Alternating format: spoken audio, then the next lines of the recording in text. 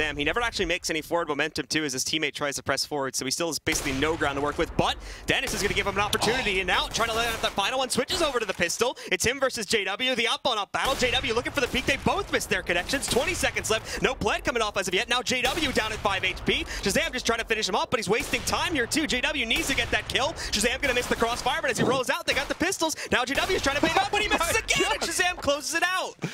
What the hell just happened? I have no idea what just happened right there. That was just a battle of the ages right there between those two players. That was absolutely insane.